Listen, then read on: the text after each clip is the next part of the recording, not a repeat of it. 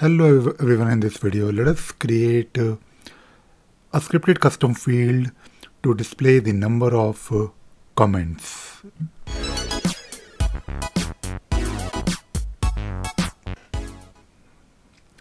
Now it has been a while since we talked about scripted fields using a ScriptRunner for Jira. So today I thought I'll probably do something simple, but it can be useful, and I hope it will give you an idea about how to work with scripted custom fields. And we will of course take a look at other examples in maybe future videos. So what I want to do today is I want to create maybe a simple field. It could be just a number field where I want to display the number of comments on the issue. It could be a number field or it could be a text field, but the idea here is to calculate the number of comments and display it somewhere. Now for doing this, what I will be doing, I will first write a script to fetch the comments. So right now we are looking at Scrum 38, and I have a script here which is using the comment manager. So we have been talking about component accessor quite a lot. And using component accessor, you can do a lot of wonderful things. So for this particular example, I have a script here where using the comment manager, you can use a method called getComments.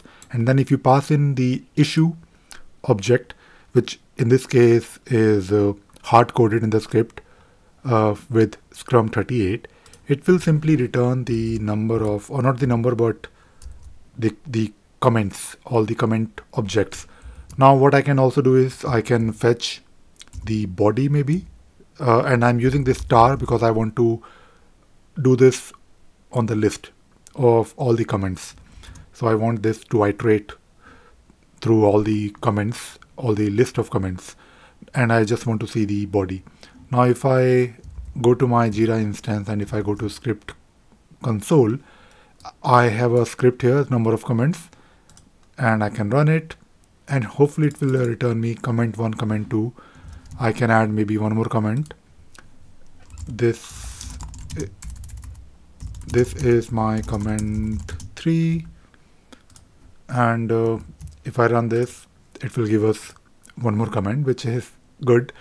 Now this is fine. We have a working script that is doing something with the comments, but we want to basically create a scripted field. Now for doing that, you need to go to the fields, and you can create a script field. If you click on the button, then it will give you few options, but we want to create a custom script field where we will of course use our own comment.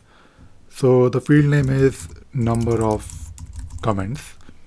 Template is very important. Now for the time being, let us just use we can use HTML template where we can pass HTML, or we can use a text field where we have text, a simple text or string. So let us keep it as text field. But I wanted to tell you that if you are doing something with the script, and the script is returning users or number or maybe a version or a project, you need to basically use the right type of template here. And also when you go to the field configuration searcher, you need to basically change the template over there as well. So let us use the script here, and I'll probably use my IntelliJ. I'll use the file tab, and I'll use number of comments. Now if I go to the Scrum 38 and if I run this, you can preview. This is also good. So it is returning something. So this is how it will look like on the issue, but we want to make it slightly better, and we also want to add some error handling. So there might be a case when there is no issue. So what we'll do, we will use another method called .size, simple method, and we may want to add some text here, like I'll first create a variable, define field text, or rather I should say number of comments is equal to, and this should work, and we can now return it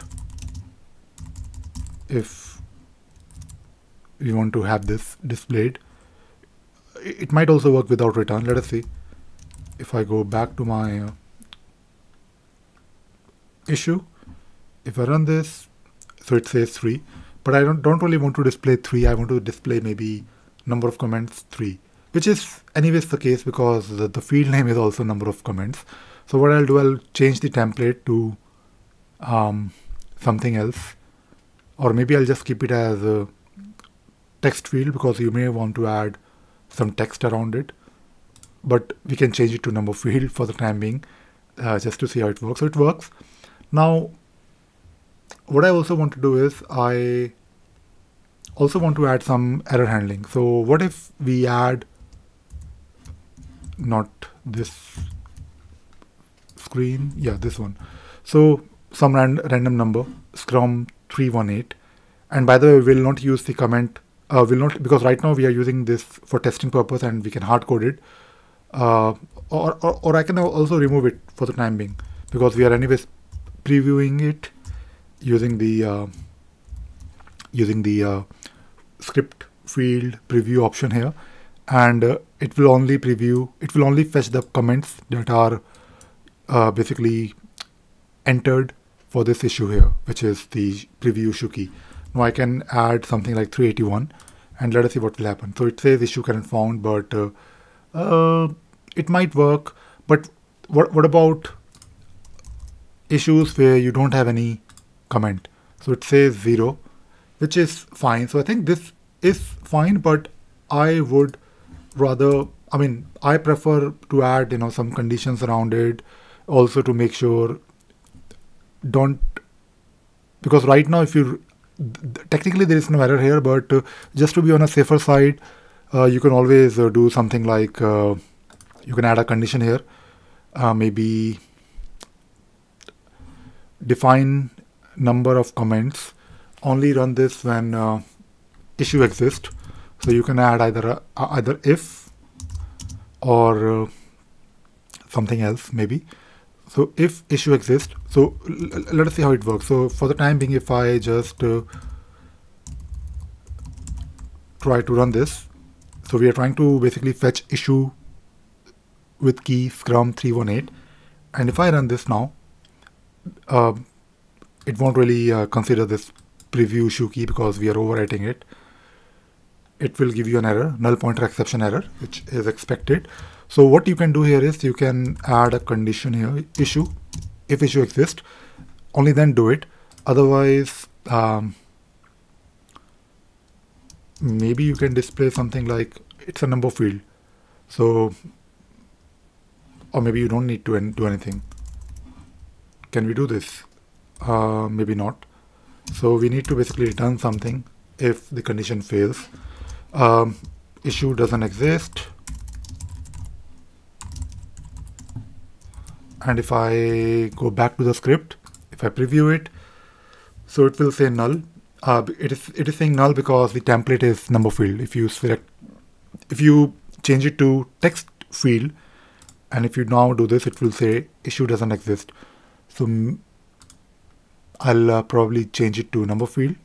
And what you can also do here, if you don't really want to return a text field like this, you can do log.debug,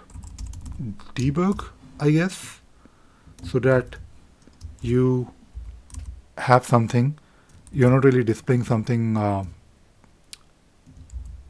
here, but you will have some entry in the log. If you run this, it will get null because it is a number template and it can't really display a text field. But if you look at the log file, you will have some information. Now this looks good. What I will do here is now I will now comment these two lines because I don't really want to, I basically want this to have the issue picked when the script is run, which is always the case because when you run the script on issue view screen, it will basically fetch the current issue where it is applicable and where it is used, the script is used, and it will display the number of comments. And if you add this, it will ask you to basically set the searcher. So this is important because you want this to match your template. So if you click on update here, it should be okay. And what I will do, I will also configure it on a screen so it can display somewhere. So I'll add it to all the screens. I don't really have a lot of projects. And if I go to my Scrum 38, it will hopefully display something. If not, you can also run the reindexing. So you can see here that we have this field, number of comments. Of course, it's a calculated field, and if you add maybe one more comment 4, add, and it will display number of comments. So yeah, it's a simple way to display number of comments, and quite useful because you can do similar things when you're working with the ScriptRunner and you want to calculate some values. It is of course one simple example, but I hope you get the idea. And we'll continue looking at more videos. I'll make more videos on this topic to create scripted fields. So I hope you enjoyed watching this video and you learned something new today. Thank you very much.